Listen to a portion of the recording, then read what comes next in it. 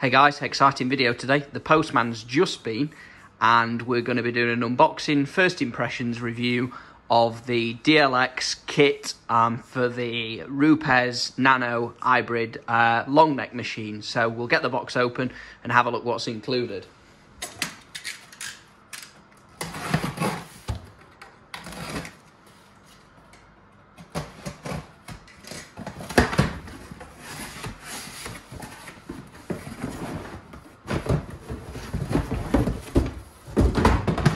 So as I say, this is the DLX kit, so comes in a very nice case. I think you can buy the tool on its own. I'm not sure why you would want to. But yeah, this is how it comes. I've just purchased this from Clean Your Car. I think the short neck version is just under £500. The long neck version is just over £500. So if we open the box, as you can probably see, we've got a nice card at the back there telling us everything that's included. We've got the Rupes microfibre polishing cloths, 4 of those that are included, so they'll come in handy. Can never have enough cloths. We've got the tool itself, which is kind of bigger than I was expecting actually. So as I say, this is the long neck version. A short neck version is available. The reason I bought this is from just reading what other people had said online. You get a bit more versatility with this tool. You can get in spaces that are a little bit tighter, perhaps a little bit longer, the barrels of wheels. The main difference being this is kind of a two-handed tool because of the longer neck. The short neck tool you can sort of use with one hand. Feels very good quality though, I have to say. It's yeah, so you've got the trigger here, your start-stop trigger. You've got the speed here, the bottom where the battery goes, and then obviously where we'll put the backing plates on the top. So I guess the reason I bought this tool is I guess it's kind of a jack of all trades really. You can do lots of edge work, so typically with a bigger machine polisher you won't be able to get right up to the edges of panels, whereas with this you can go all around the edges. You can do wheels, spot cleaning, mirror caps, headlights, all that kind of stuff. So yeah, feels like a quality item. So what else have we got included? We've got a caution sticker, just to say don't push the, there's a button on the back of the head which is for releasing the backing plates, I believe. So just obviously you don't want to be pressing that while the tool's in use. We've got the charger for the batteries. 2 batteries are included with the kit. So here they are. Now, the nice thing with the batteries is, I'm going to test this out, but according to Rupes, they've each got 30 minutes runtime, and they only take 20 minutes to charge. So in theory, as long as you're good with your charging, you should never run out of battery. This machine can be used corded as well, I believe, so you've got multiple options there. But yeah, like I say, you shouldn't run out of battery. I guess we've got a protective cap over the end. Battery just slots into the bottom of the machine like that, and that's obviously it was a little bit top heavy without the battery in, but that feels like a really well balanced machine now. We've got an extension bar, which I guess was for going into even deeper crevices. So then if we take the top layer of foam off,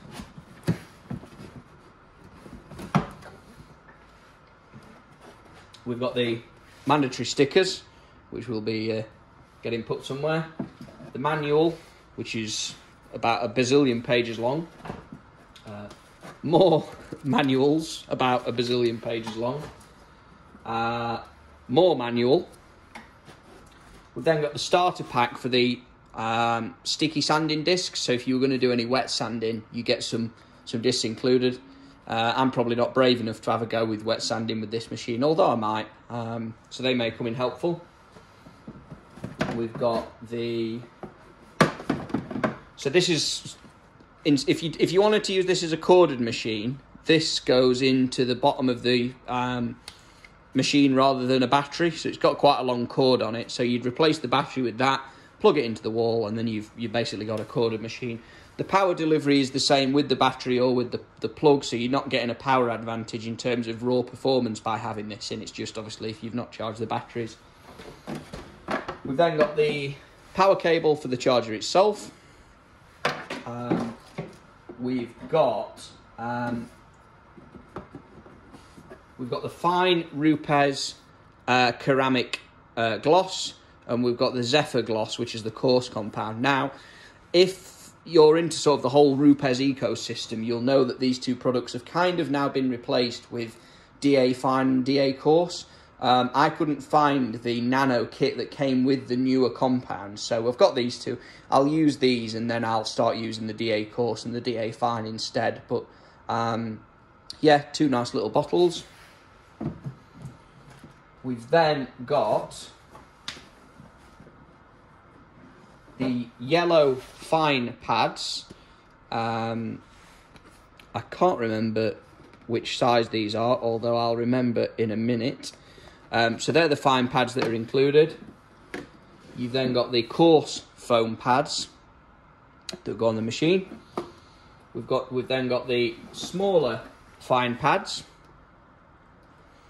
and the smaller coarse pads. 6 of those included. We've got a brush that can be used for sort of leather, softer bristles, light stain removal, that kind of thing.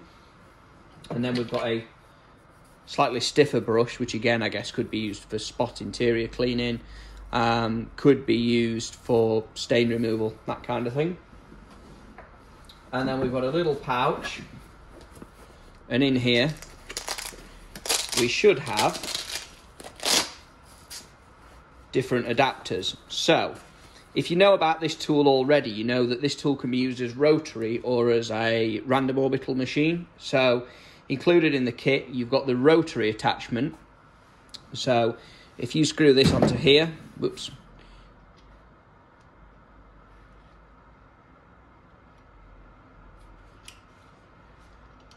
if I could get my fingers to work, you'd screw that onto the machine.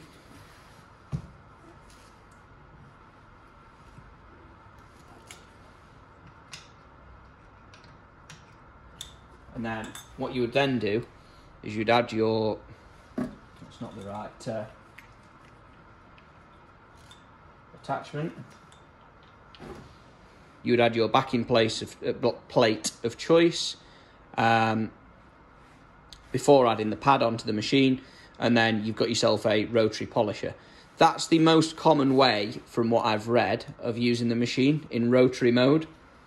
You've then got in the kit various different backing plates.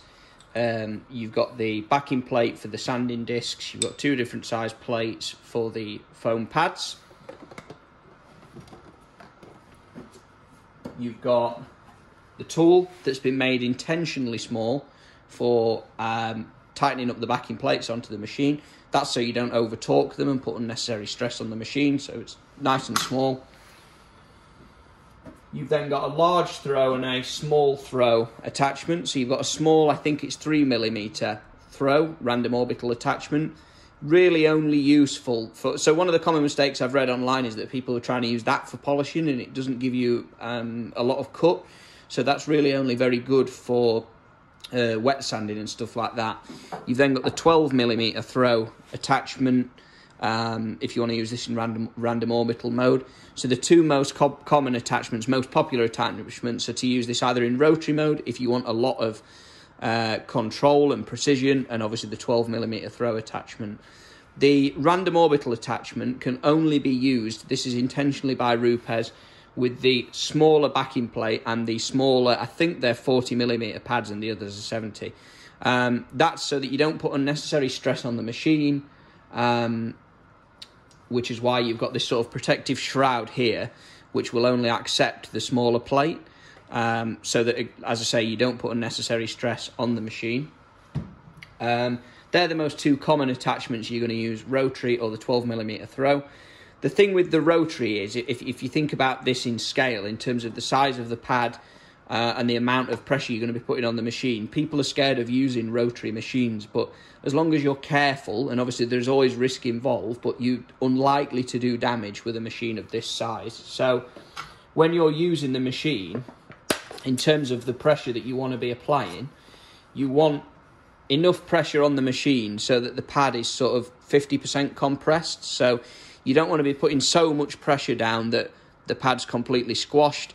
You also don't want to be using so little pressure that obviously it's not going to be doing anything. You want a sort of 50% compression, which is exactly what Rupes will tell you as well, on the pad in terms of when you're putting it down on the paint. So I guess I'm going to do a future review video in terms of how I get on with the machine. I know this video has probably been a little bit all over the place. I'm still learning about everything that's included myself, but would I say it was good value? I guess it's difficult to say yet. It's obviously an expensive investment, but if you think about all of the times that this will come in useful, I guess it'll be one of those tools where you think, how did you ever live without it? As with all Rupes machines, this feels like a quality piece of equipment, to be honest, and it's nice that it comes with the box to put everything away again. So time will tell if I'll recommend one. I'm going to do a later video on using the machine. I'll do a little bit more reading on the different pads and the attachments and things, but I guess there aren't that many UK review videos of this machine out there, surprisingly, so hopefully this gives you an idea of what's included in the box. As I say, I can't get over how big the machine is, actually. For some reason I was expecting it to be smaller, but it's a nice weighty item, although not too heavy to hold in one hand, and yeah, it feels like an absolutely quality piece of kit. So if anybody's got any questions about this machine or anything, let me know. The first time we're going to test it is going to be on the new vehicle, the M2. You might not be able to see in the camera without the torch that there are some really bad swirls in the paint, but certainly the Nano is going to come in useful for the wheels, the mirrors, the intricate work around the front bumper. So yeah, look out for that video coming. If you've liked this video, please do subscribe. It really helps, and if you can like the video, that would be great. But thanks for watching.